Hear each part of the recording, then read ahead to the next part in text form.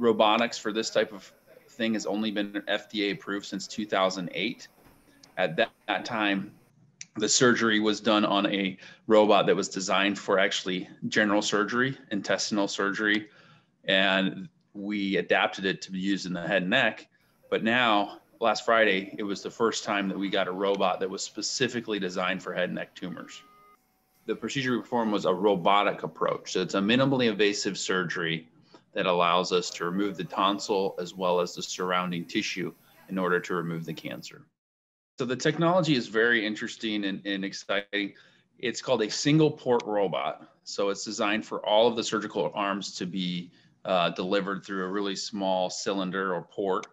And what that means is that it can easily, all those instruments can easily be fit in the mouth. The advantage of the robot is a lot of patients we can treat with just surgery alone now without a big open morbid surgery. And in the vast majority of our patients, they're able to get less radiation and usually avoid chemotherapy. What the new robot really allows us to do is just access that many more patients. It's much more facile to get in the mouth, to access the tongue. And so it really expands the number of patients that are candidates for this.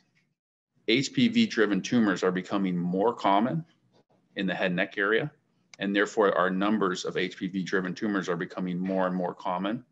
And we haven't seen a downtrend yet. It's becoming more and more common every year. And therefore, these robotic procedures are becoming more common.